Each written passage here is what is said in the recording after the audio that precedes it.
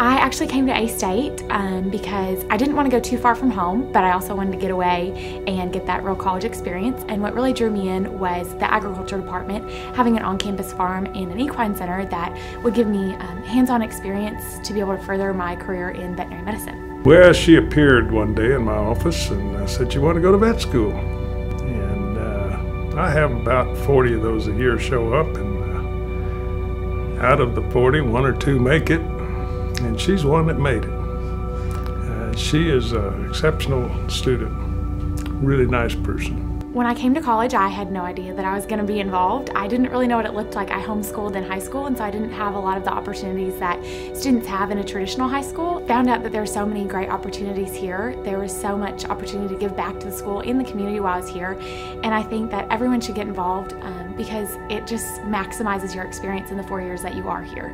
I was very excited. It's something that I think you always have in the back of your mind for the 4 years that you're here, working towards something that just so recognizes the time and effort and commitment you've put into something, and I love this school with my whole heart. I know it's cliche, but I hope that I left them in a better place than I came.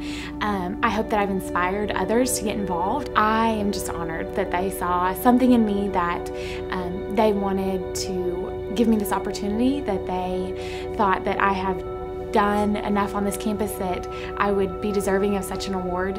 I was just really touched that they nominated me.